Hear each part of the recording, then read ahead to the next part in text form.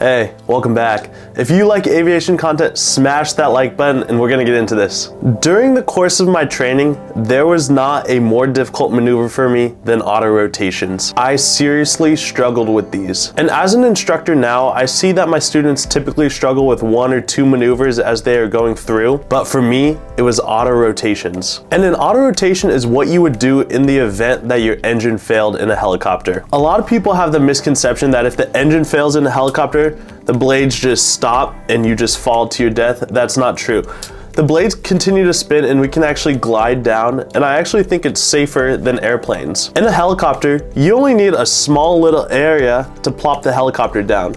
In a fixed wing or an airplane, you need a pretty decent amount of runway to land that airplane on. And as you're going through pilot training, you have to get proficient at this maneuver, as it's important in the event that your engine does fail while you're flying. I'm gonna throw this picture up on the screen right now, but during what we call powered flight, which is just normal operation, the helicopter works by sucking air in through the rotor system and pushing it down, and that's how we produce lift. However, when the engine fails, we lower what's called the collective and we change how the airflow comes into the rotor system. And during the auto rotation, we actually have air coming up through the rotor system, which drives the blades. So this upflow of air through the rotor system actually allows us to produce enough lift to glide.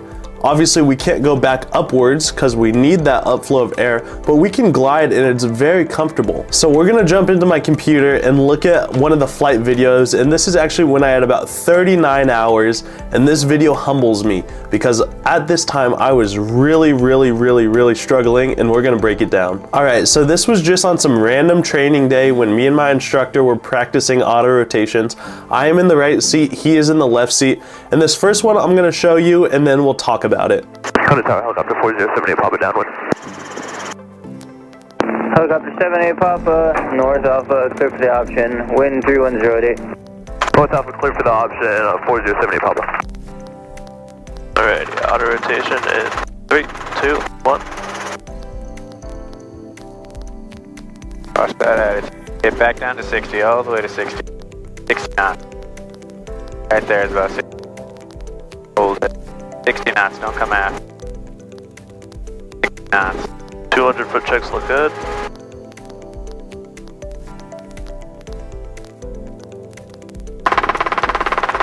Cool. Cool, do you see how we're climbing? Yeah.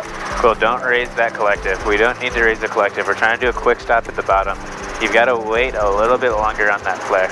I'm going to demonstrate one. All right, so watching that video gives me chills because I remember as I was going through this, I was struggling so hard.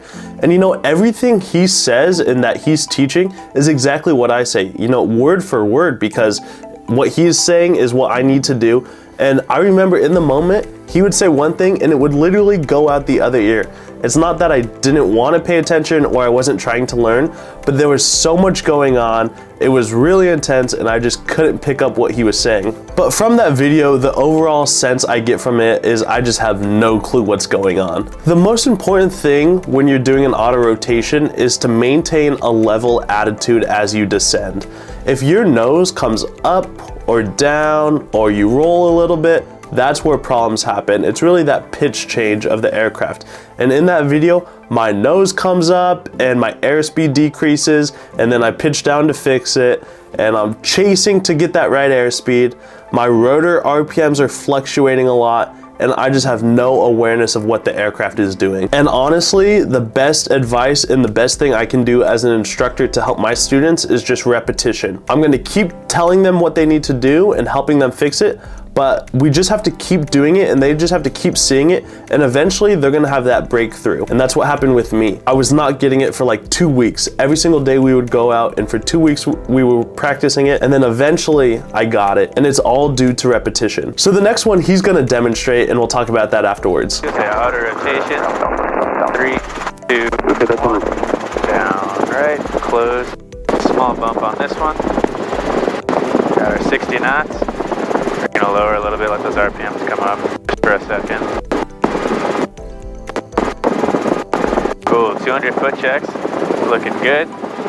At about 50 feet, right about here. You're gonna start a super gentle flare. Slowly progress. Throttle comes on. Right here, I'm raising collective, left pedal, slowly. Man, it was a beautiful auto rotation he performed. And at my skill level at that time, I just thought, that's unreal. I thought he was just a god and an aviation king, and I thought it was something I would never be able to propel myself to. And now as an instructor, when I do these 10, 15, 20 times a day, that auto rotation is just a classic, good, normal auto rotation, and something I can perform super proficiently with no problems, and I honestly feel like I can do it in my sleep now. And that's just due to me practicing it every day for more than 2 years now. This was the biggest hurdle, and when I found it, this was like the key to success.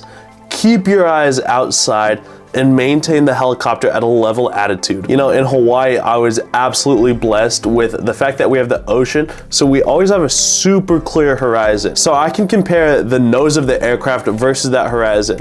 It should stay level throughout the entire auto rotation. However, if I see the nose is coming up versus the horizon, or below the horizon, I know there's problems. But if you're looking inside at the gauges, at the airspeed, or at the rotor RPM, you can't tell the attitude of the aircraft. And my entire problem through my auto rotation struggles was that my eyes were inside the aircraft. If you were struggling with auto rotations, keep your eyes outside. And this is the trick that worked for me. If you maintain a level attitude throughout the entire auto rotation, your airspeed won't change and your RPMs will not change. So if you focus on that level attitude throughout that auto rotation, your airspeed is not going to change and your RPMs aren't going to change, and you don't need to look inside and worry about them. Everything will stay stable. Auto rotations are a crucial skill you have to master as a helicopter pilot. They're what's going to save you and your passengers in the event that you do have an engine failure. The biggest thing that I harp on my students is keeping your eyes outside, and I learned this from this situation. This was me not that long ago. I struggled with this, but if you keep your eyes outside, you're gonna have a good auto rotation. All right, if you like this video, smash that like button, subscribe if you haven't already, and hit that bell notification so you get notified every time I post a new video, and I'll see you guys on the next one.